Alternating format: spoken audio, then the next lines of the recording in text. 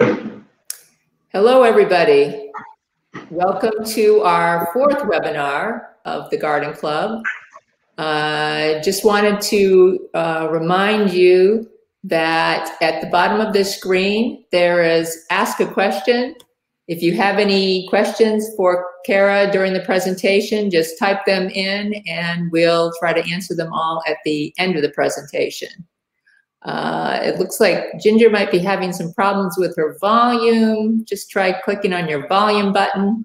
You should all be able to hear us now. And we'll go to Claudia. Hello, everyone. We just came off an inauguration, and I think some of us feel very inspired.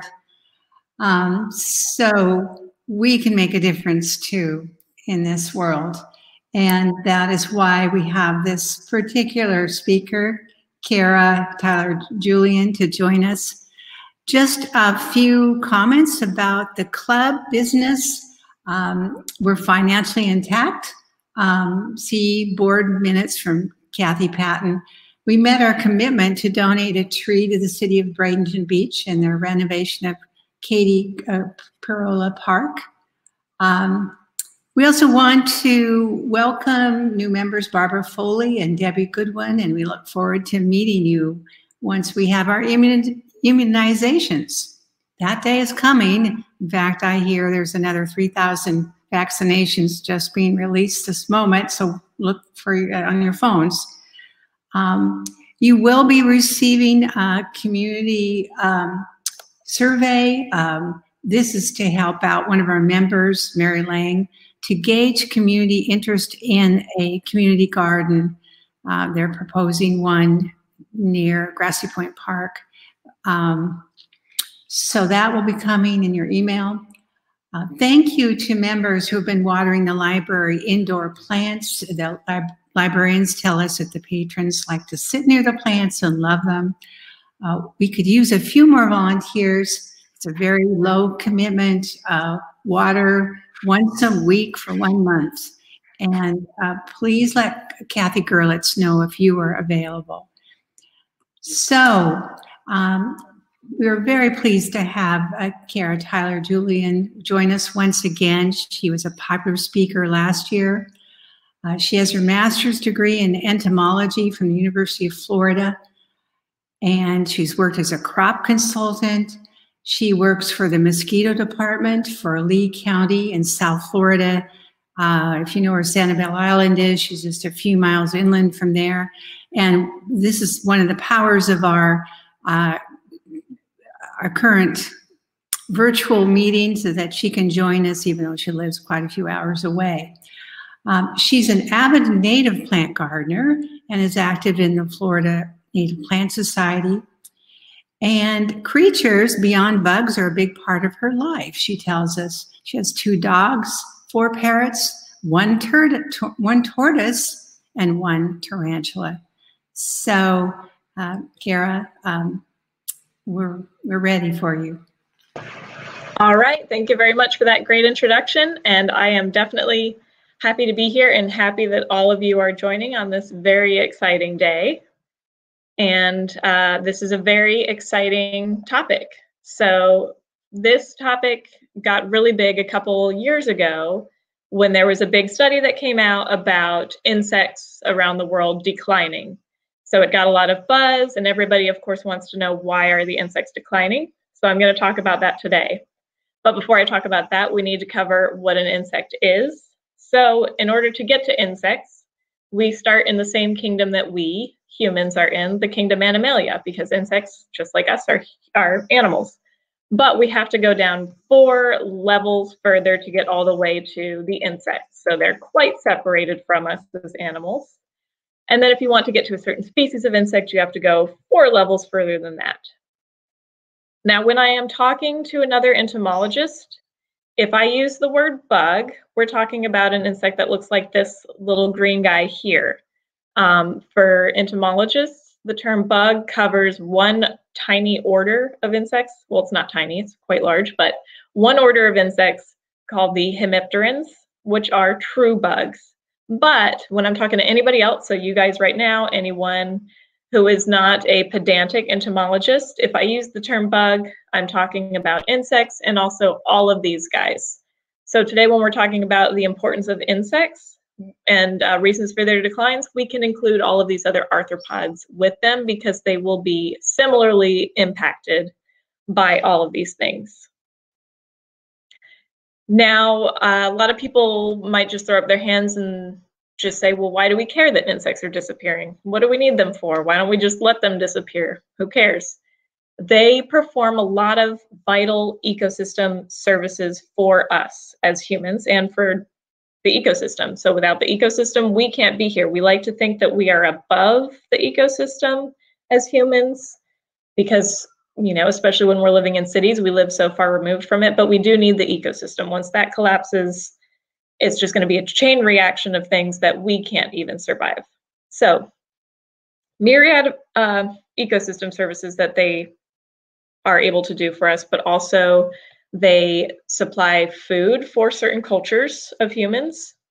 Maybe not us yet, but in the future, eating insects might be a more important part of our diets, especially since it can be a more environmentally friendly source of protein.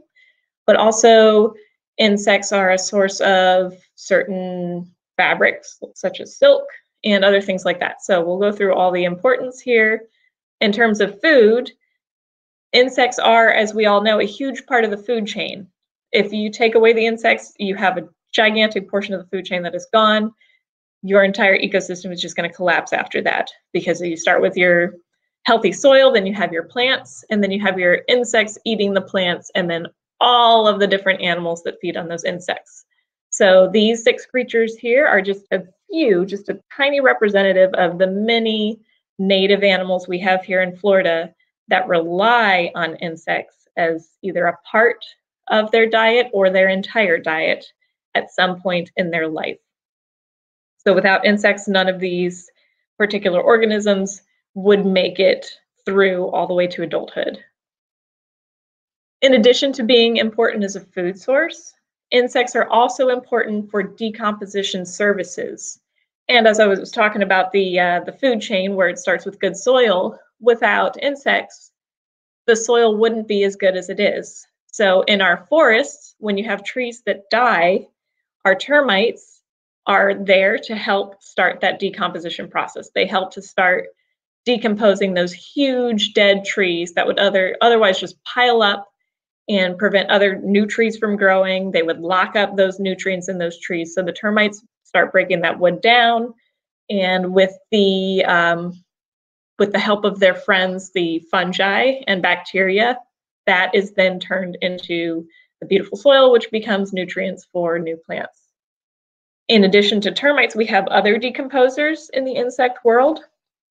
We have our dung beetles, and there are many species of dung beetles. The one on this slide, that beautiful rainbow-colored insect, that is our native rainbow scarab dung beetle, really gorgeous, and that one will take pieces of animal excrement and dig a hole in the ground and bring that excrement down into the ground for its young to survive on. So that is helping to take all that animal waste that would otherwise be out there just sitting there and work it into the soil, again, as nutrients for the plants. And then we have so many others that help with the decomposition process. We have ones that we might not like to think about, like roaches. They are pretty disgusting, but they're out there really helping out with the ecosystem. They're breaking down that leaf litter and other debris and detritus in the forest to help us have beautiful soil. Pollination is one that most of you already know about. Most people know the importance of pollinators. That has also been very large in the news. But mostly what they've covered in the news is European honeybees and their importance to our domestic crops. But we have to remember, it's not just humans on this planet. There are other animals that rely on the greater ecosystem, which includes hundreds and hundreds of species of native plants, which rely on hundreds, if not thousands, of species of native insect pollinators to help them to survive and reproduce. So we don't just want to think about the honeybees, we want to think about our native bees and their importance to our native plants as well. I'm going to talk briefly about honeybees. A lot of people like to think that they're something we should really be focusing on saving. And while the farmers need to think about that, the rest of us, I don't think we need to go out of our way to try to save the honeybees, because honeybees are like feral hogs or feral cats. They are a domesticated, non-native, technically invasive animal that was brought over here for us to help us out. And there are beekeepers who can take care of them in their hives. But as far as out in the ecosystem, we don't necessarily want them there. There is research showing that honeybees can actually outcompete our native bees and pollinators for nectar and pollen resources. So for the ecosystem itself, honeybees aren't something we necessarily want here in America where they are not native.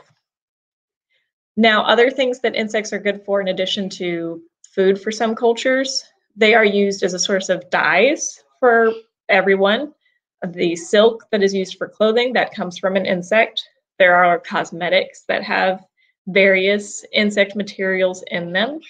And there's the potential that we could have medicine coming from insects. So we have millions of species of insects out there. We still don't know about all of them. And there could be an insect that produces a compound that might have some really helpful medicinal applications that we just don't know about yet. So we really want to save the insects for those purposes. So these are, excuse me, these are two species right here of insects that are covered in different species of fungus.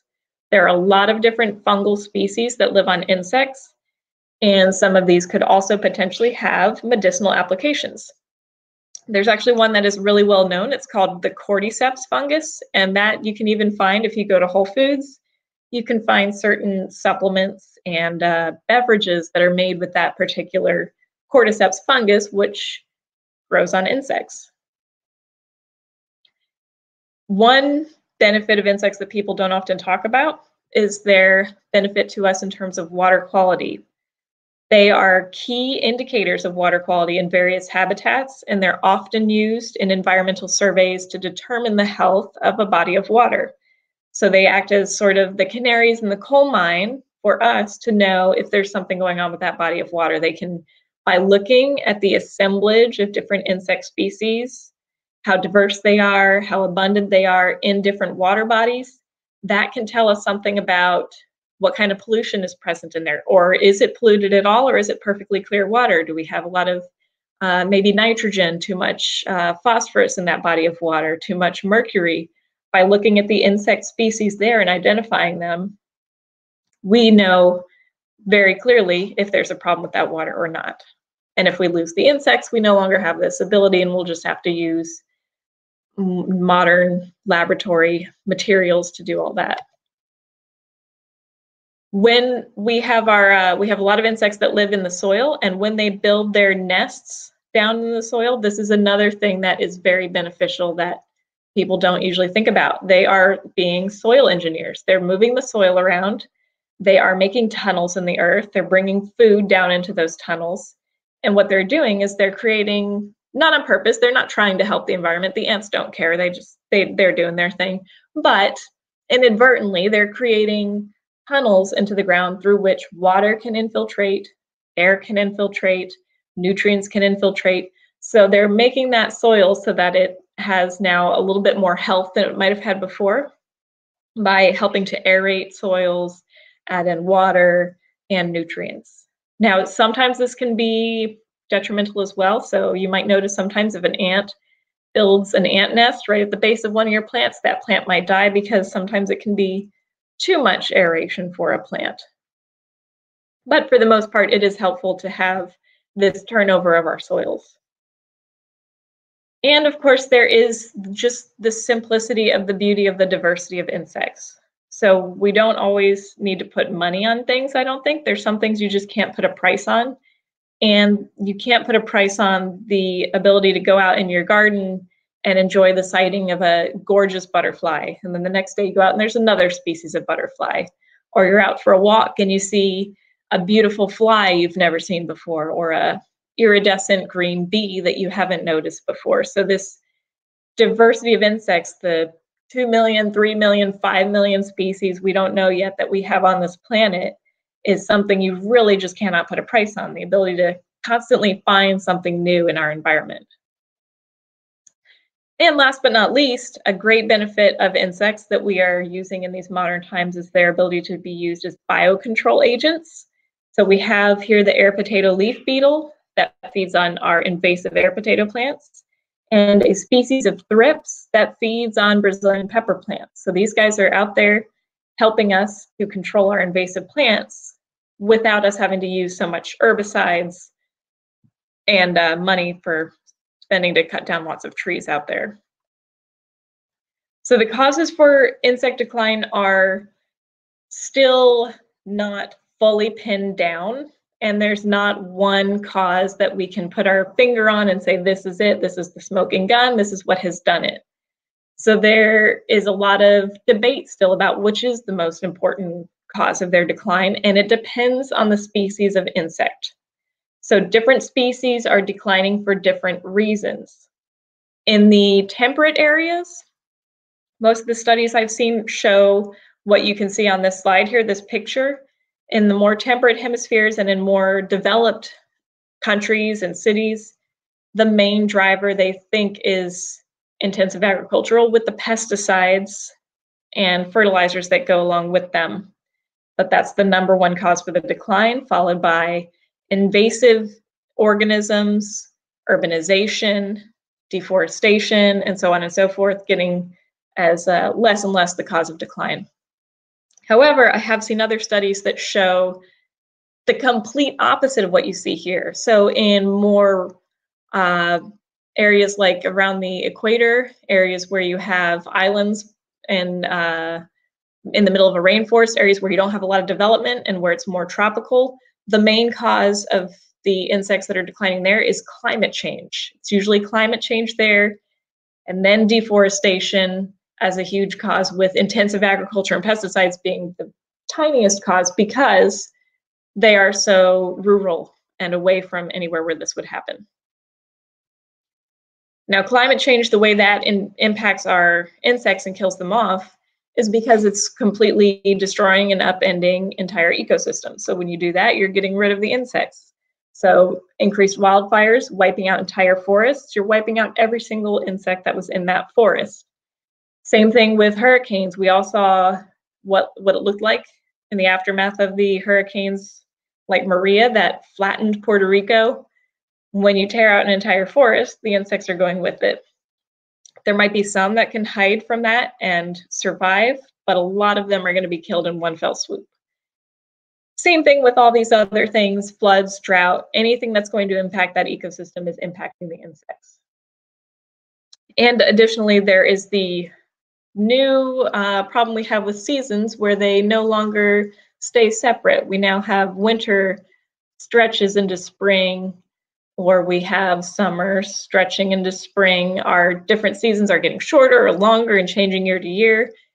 And insects rely on seasonal cues to know when to do the next life cycle. So if an insect comes out of diapause too early because it thinks it's springtime and the insect goes and lays eggs and starts the next generation, if then winter continues on, starts back again, and we have a huge snow, those insects are now, that generation has been killed, and that's a problem.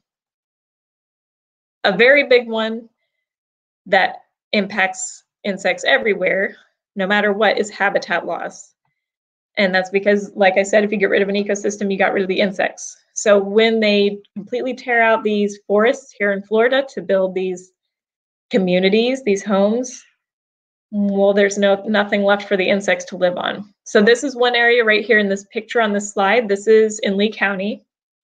It's a city called Cape Coral, and this middle section here you can see, that's what that entire city used to look like. Beautiful pine flatwoods with low wetland areas. At one time, that's what that city looked like completely. But now you can see on the edges of it what the city looks like. They've completely flattened the land, dug canals, put houses on it, put lawns of non-native grasses on it, and maybe, if they're lucky, they planted an exotic palm tree or maybe a bougainvillea or something like that, but nothing that the insects can eat. So we're taking away their property, we're taking away their forest and replacing it with human property that is not at all productive for them. It doesn't have any of the plants they need to eat. It doesn't have any of the structure that they need to hide in. It's just completely foreign to them, and so our insects are now gone from that area. And this goes into the loss of food, because when you take away their host plants, you take away the food for the base of that food chain. No plants means no plant eaters, means no predators or parasites, and so on and so forth. Pesticides is one that a lot of people are most concerned with, and this is the thing that people spend most of their effort, it seems, trying to point the finger at and blame for these declines. And in some areas it can be, again, agriculture, where it's very intensive.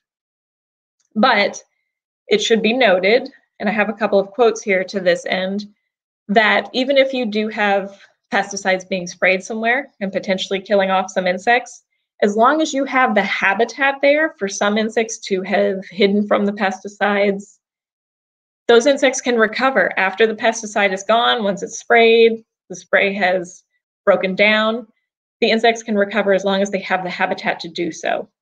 But that's the problem right now, is we have the habitat destruction in combination with the pesticides.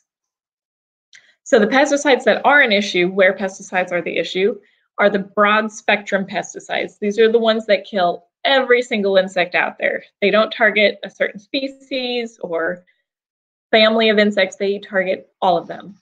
These are the problem. But again, even these can be used somewhat safely if they're used by professionals and applied correctly.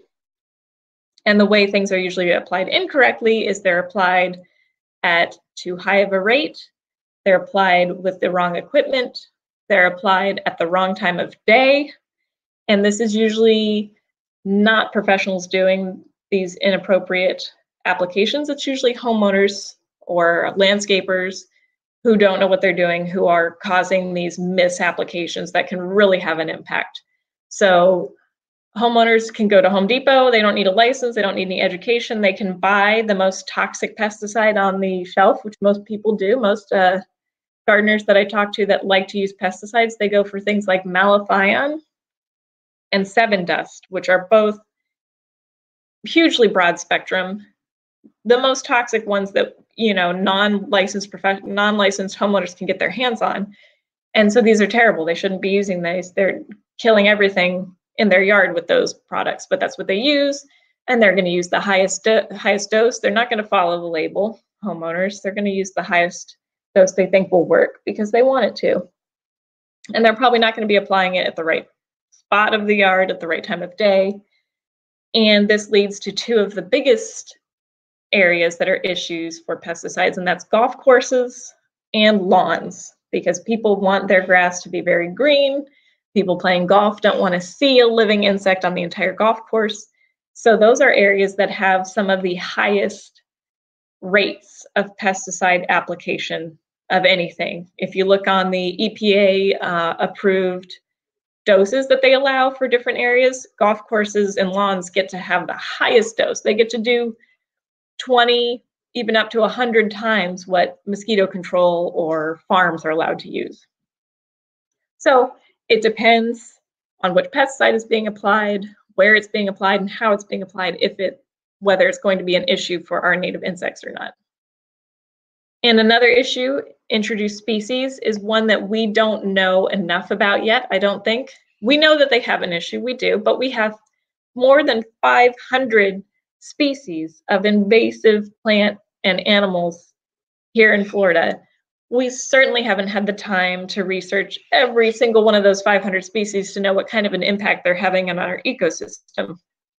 Everybody knows about the pythons eating rabbits and raccoons in the Everglades, but we don't know about the night anoles, the Cuban anoles, the Cuban tree frogs, the cane toads, the amoebas and agamas and monitor lizards, and what they might be doing to the insects right in our own yards. So we have all these insectivorous amphibians and reptiles from other countries that have been brought here and are reproducing like mad and eating all of our insects. So I'm sure that is definitely a part of the problem that we should look at more.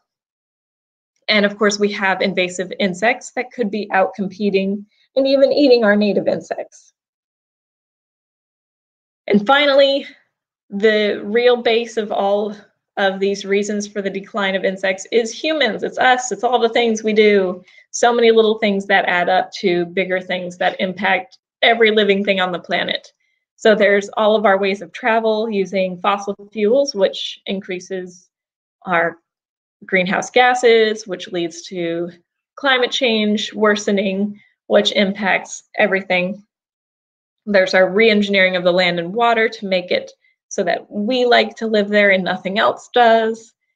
And it's even small things like fly zappers that people think are great to have on their porch, but fly zappers kill every nocturnal insect that is attracted to light. They're not just killing mosquitoes, they're killing all of your nocturnal flies and beetles that fly past and go to it and get killed. It's drops in a bucket, but those drops in a bucket really can add up. Then, of course, there's pollution. That's a thing that we do as humans, too. We like to put all of our stuff everywhere, so chemicals in the air and water. But also for insects, there's noise and light pollution that we don't talk about. So just like for the sea turtles, lights can impact our insects. So we have nocturnal insects that at night rely on light either for communication, as is the case with fireflies, who use light to communicate and find each other for reproductive purposes. And then there's a lot of nocturnal insects who use light for wayfinding. So they usually fly in different patterns depending on, for example, the moon. And when we have our lights on at night, that's very disruptive to their behaviors. And for the noise, we have a lot of insects that communicate by sound. That's how they find their reproductive partners. And again, we have a lot of noise in our world. So it's so many things that we do, so many behaviors we can look at and try to make changes. And so again, why do we care? This is something each person has to decide for themselves. I can't tell you why you should care. I can give you a list of reasons, but you have to think about it for yourself, why you personally might want to care about insects and do something about it. For me, it's a big part of it is just the beauty of the diversity of insects and just being enriched by going out into the world and seeing new species every day. But for you, it might be something else. It might be the pollination services they provide in your garden. Now, what you can do, there are a lot of things. I don't want anybody to feel that this is a defeatist presentation, that I'm telling you humans are bad and we're terrible and there's nothing we can do. We can do so many things, so many tiny behaviors we can change that will add up. One big thing you can do that seems tiny is your vote. When you go to the polls, who you help elect can greatly impact our environment. So especially at the local level, so much as county commissioners, choose those who are committed to protecting the environment over development. And you know which commissioners are running because they have a lot of real estate mogul friends who want to pave over the entire county, and there's other commissioners who want to make sure they use county money to buy more preserves and preserve more natural areas. So you know which ones you should vote for. Another thing you can do personally is gardening with native plants and doing other gardening things to help insects. And anywhere in your life where you can make changes to help fight climate change will also help. So for gardening for insects, big thing, of course, plant as many native plants as you can. Doesn't have to be all natives. You can mix in some non-natives. But the more natives, the better. Leave the leaves for our insects that like to live in leaf litter. Have a wood pile or a pile of sticks for the insects that nest in twigs and branches.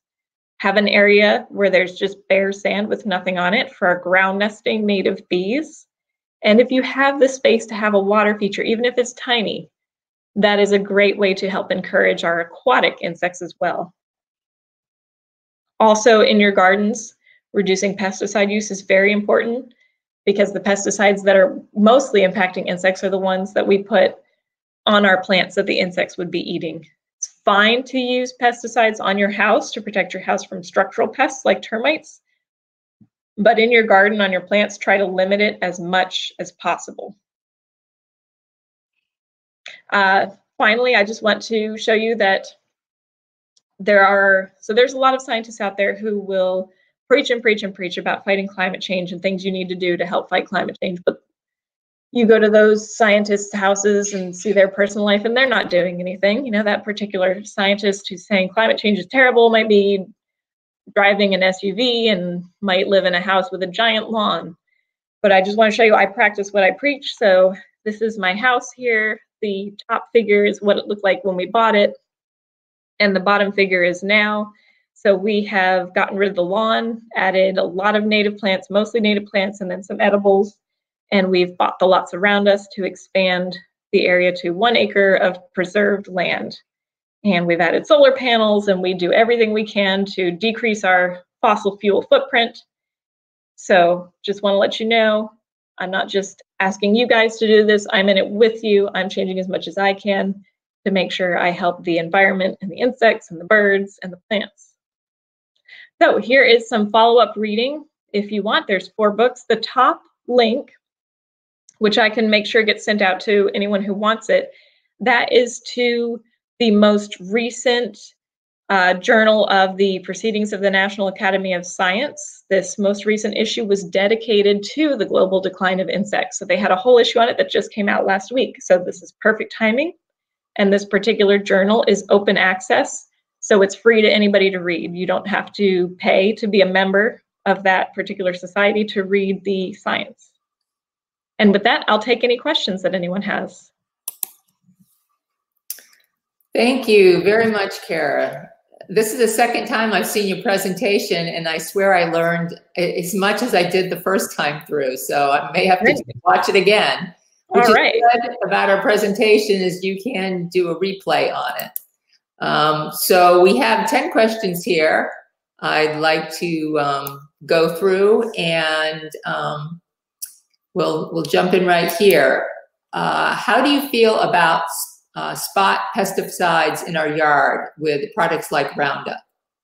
So spot treatments are totally fine, and that is part of integrated pest management. So just choosing a very small area and targeting where the actual problem is totally fine.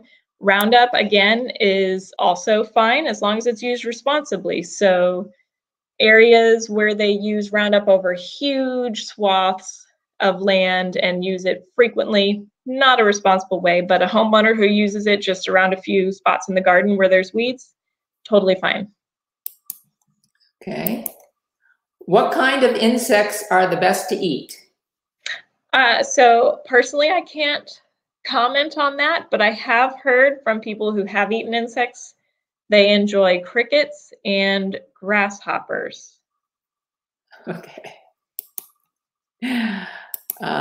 What percentage of pollinators are honeybees versus native insects and bees? So that is something that hasn't been adequately quantified, but they have quantified, for example, pollination services, how much pollination is done by honeybees. And it's about, on our crops, it's about 60% of our crop plants that are pollinated by honeybees. In terms of wild plants and all the plants on the planet, 80% need to be pollinated by some insect, not necessarily honeybees, but some pollinator. Okay. How does pet waste affect dung beetles? So initially, pet waste was beneficial to them. They do enjoy dog waste and cat waste. Some of their favorites are actually pig. They like pig, hog excrement. But now, with us being very responsible pet owners, which is great, and giving our pets preventative medications, they've found that those preventative medications, like the heartworm medication, ivermectin, passes through the dog into the feces and seems to be killing off some of the dung beetles. Okay. What are some of your favorite plants for beneficial insects in your own yard? That's a good question. Diversity is key, so as many different ones as possible. It used to be Biden's alba or the Spanish needle. which is a great pollinator plant, but anyone who has this knows it's also terrible with its seeds getting everywhere. So at first I let it go crazy in the yard, and it got too crazy. And so now that's the one that I pull the most. So good plants that don't stick to your clothes and your pets and take over your yard include things like our native sennas. Bahama senna is a really good one, especially for bumblebees. Our native bumblebees need native legume plants. So Bahama senna, partridge pea, those are really good for our bumblebees. For a good all-purpose pollinator plant, I like the native tea bush and the snow square stem. Okay. How do we eliminate mosquitoes because of, you know, the diseases they carry, but keep some for the predators that eat them? So from a homeowner standpoint, you definitely want to get rid of the container breeder mosquitoes. Those are the ones that spread dengue and Zika virus and will be living in your containers and are not native to Florida. So as homeowners, dumping out any containers in your yard or treating rain barrels with larvicides to keep the mosquitoes out, but still allowing mosquitoes to live out in the wild and wetlands further away from human habitation. That's the best way to go about doing it. Okay, good. I was glad I didn't want to have to invite mosquitoes into my yard. No. What about aphids? I have new growth on bushes that is covered with them. Aphids love new growth. They are attracted to it. They will smell that and make their way to it, and they will reproduce very quickly. The best thing to do is usually, if you can wait long enough, if you can hold off, the natural predators will almost always show up and take care of that aphid population. So I always say give it 2 weeks, watch it closely for 2 weeks. If they continue to get worse and worse after 2 weeks, your best bet is usually just to spray them off with a really good garden hose. Okay. Do we have a problem with invasive insects not native to the area, and do they cause problems? So we do have certainly invasive insects. Again, the most notable ones are honeybees and fire ants. So those are the two that most people will know about and see. The other invasive species, none of them have really gotten to epic proportions where they're having a severe impact on the environment that we know of yet, But there's, I mean, certain species of aphids are invasive and not native to here. Okay. What insect are you most worried about? One that may be helpful but is disappearing. That would be probably our native bumblebees. They're very helpful, not just for the native wild plants, but they're also really good for helping to pollinate our blueberry crops and watermelons. And the bumblebees are definitely disappearing. They're one that they nest in the ground, so they need bare soil areas where they can nest in the ground, and they need native legume plants are some of their best sources of pollen and nectar. Okay. And here's our last question. What lawn substitutes are you seeing being used? Lawn substitutes. Mostly I just see people just getting rid of the lawn and just replacing with a mix of shrubs and annual flowering plants. For people who like to do native ground covers, I see a lot of fog fruit and sunshine mimosa being used as a ground cover to give you that green, close to the ground look. Okay. Well, thank you very much, Kara. As I said before, this is just a fascinating topic. I could probably continue asking you questions for hours here. I want to thank everybody for watching. And remember, our next Garden Club webinar is on February 17th, and it will be with Ginger showing us how to do flower arranging. So thank you.